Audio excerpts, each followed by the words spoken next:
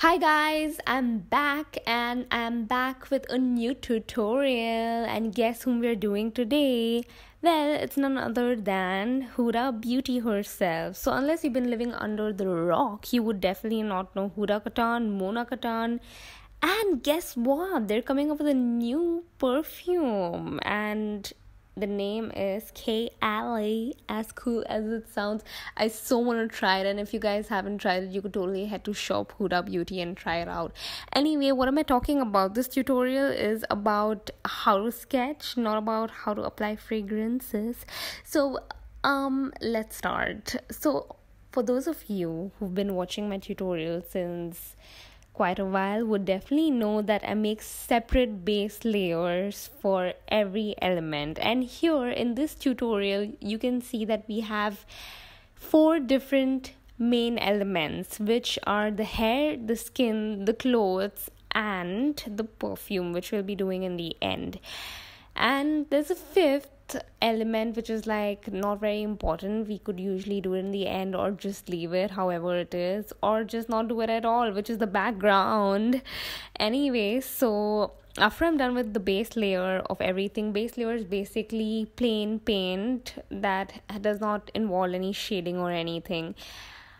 So after that is done, I usually move on to making a separate layer for the skin shade, hair shade, and cloth shade. And if you don't know what order to put it in, let me just tell you. So, something that comes on the top is the hair, and hair is capable of coming all over your sketch. Sometimes you want to have flying hair, sometimes you want to have non-breezy hair that is just constant.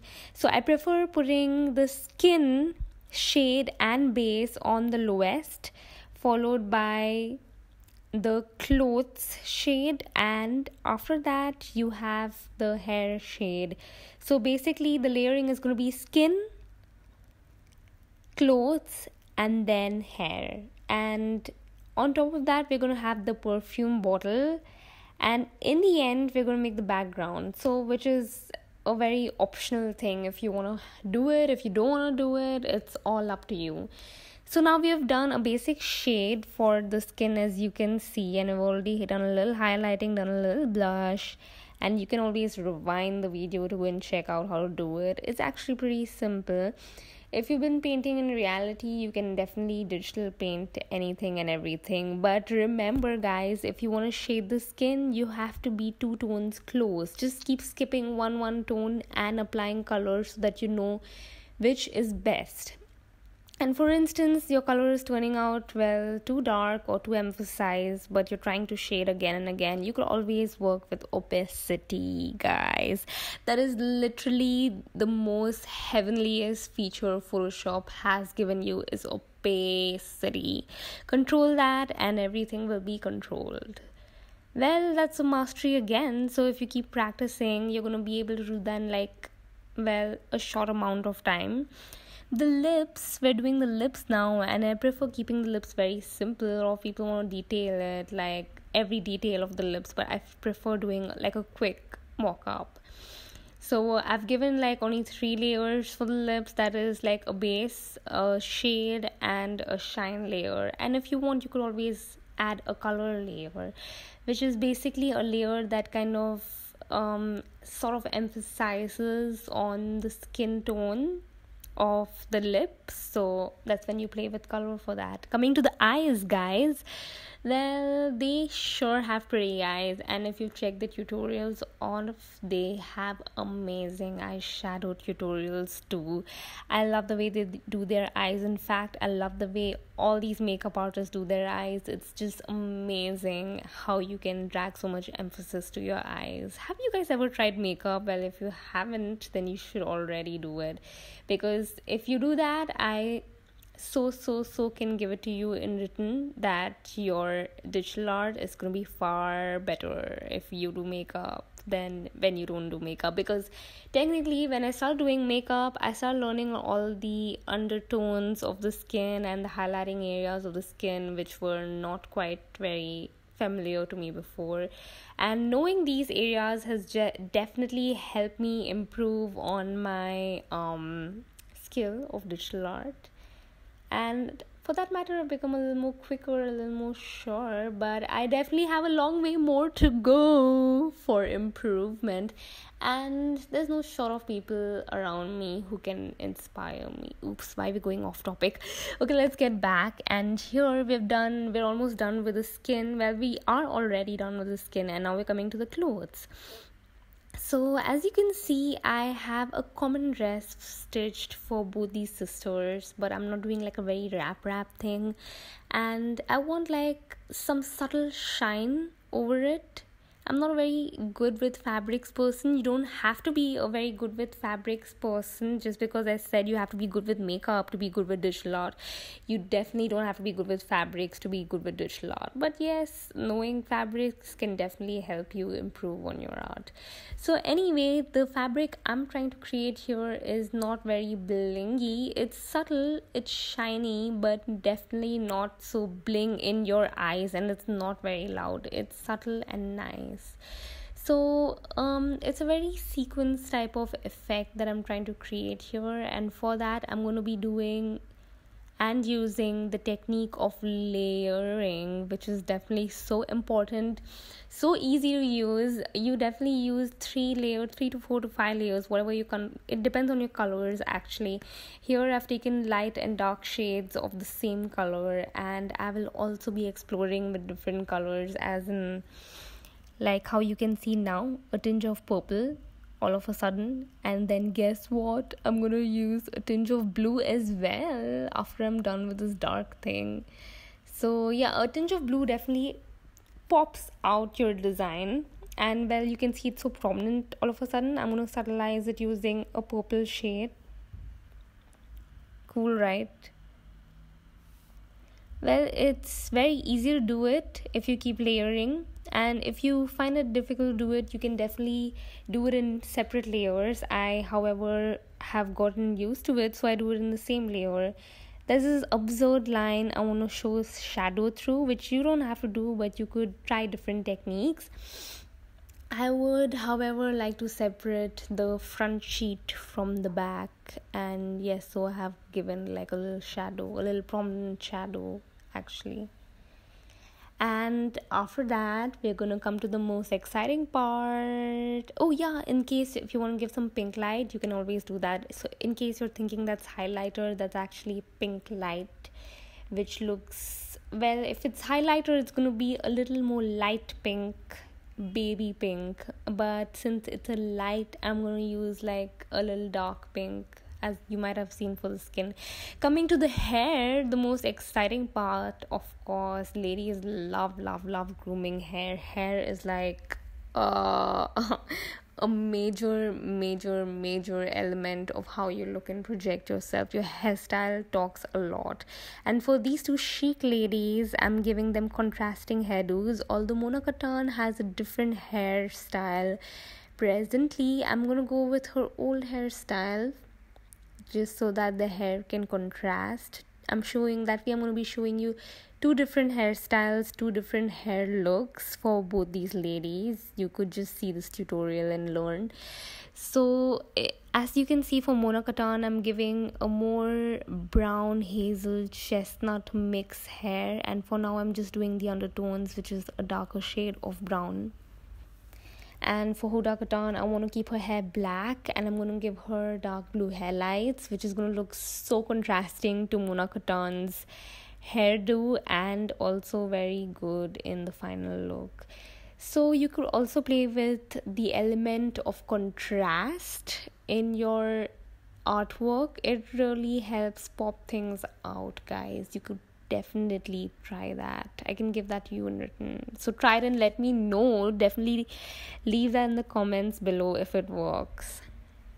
And like you can see, now I'm making hair strands, and if you have Photoshop 2018 CC, it's easier for you to make hair strands, neat hair strands I'm talking about, because you have the smoothing layer, and push that to about 62 to 70, and you have these smooth strokes that get dragged along. And now I'm going to follow this up with a darker color of brown just to add a little color, because before that you could have seen that it was like very plain and there was an element of texture, but I want to add some shadow to it, so you can definitely add a little colored brown. And well, if you're confident enough, you could definitely experiment with reds and all sorts of hues, but I have to recreate the same look, keeping in mind. You could definitely use a reference picture for that matter. Even I use reference pictures, but I'm more of a see and do person. So if you see me for real, you're going to be seeing my phone having the reference picture on and me working on the tablet and laptop with a separate reference picture. You could also underlayer your reference picture under between the base and the shade, so you get an idea of where the undertones and where the highlights come up of the skin, and not just the skin, but that works for the hair and dress and everything, no matter what reference you're taking.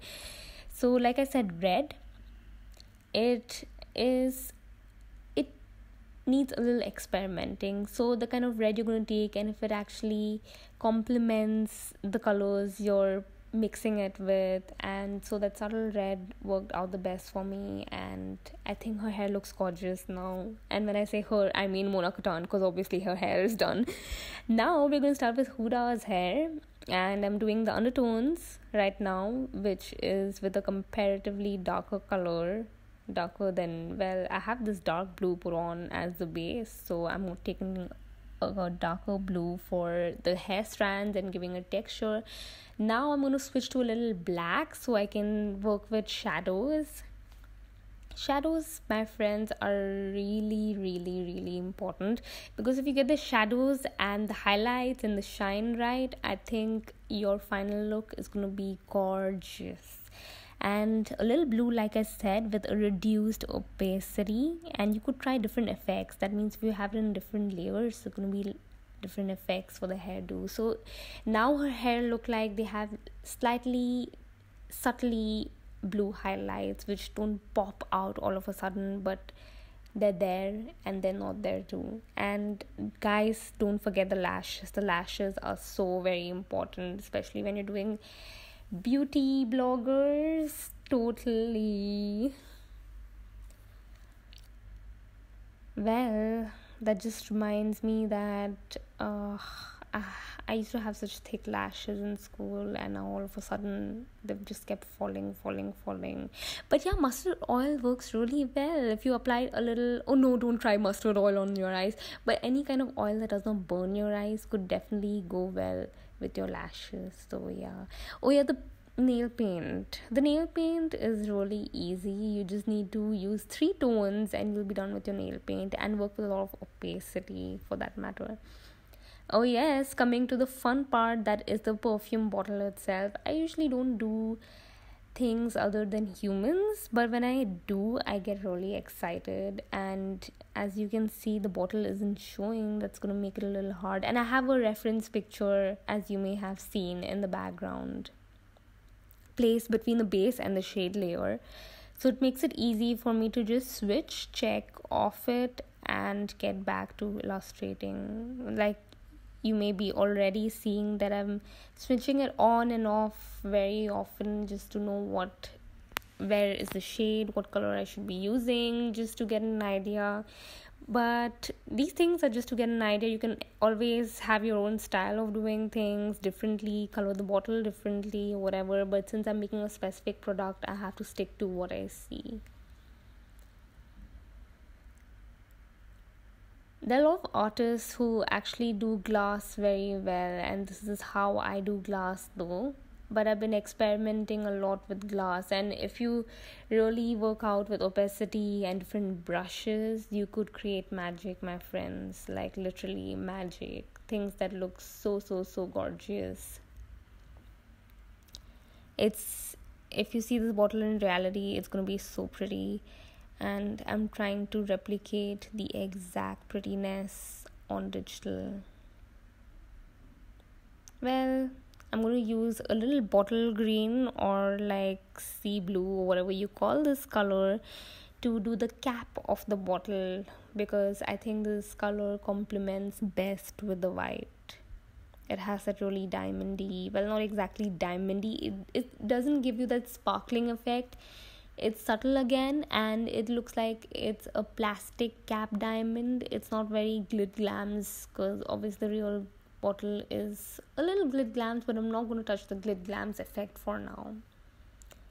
I'm just going to keep it subtle, but the bottle will be prominent if you see the final look. And now coming to its gold cap from down, well, it's not exactly a cap, but like the mid part of the bottle. I'm sorry, I'm so bad with the technical terms of bottles.